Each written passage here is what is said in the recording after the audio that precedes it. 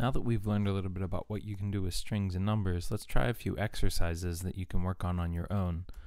The first thing you're going to do is create a new spreadsheet and enter the script editor. So we're going to just create some functions here. We will create a first function. We'll call it first5.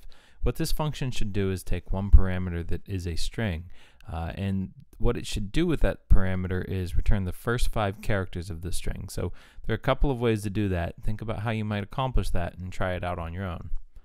The second function you should create is one called findString, find str. This function should take 2 parameters. Both should be strings. It should return, and the work it should do is return the first position in the first string where the second string is found. So think about the functions that we learned about, the methods that we learned about, and how you might do that. Third function is called randomInt.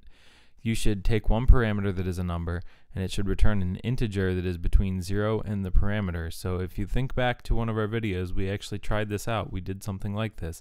See if you can figure out how to create just a random integer. The last function that you should create is one called roundPositive. This should take one parameter that is a number, and it should just round it and then return the absolute value of the rounded value. So try this one out. You might have to use multiple functions or multiple methods from the math tool that we looked at in our last few videos. But try these out. Go ahead and test them out. See if you can get them to work.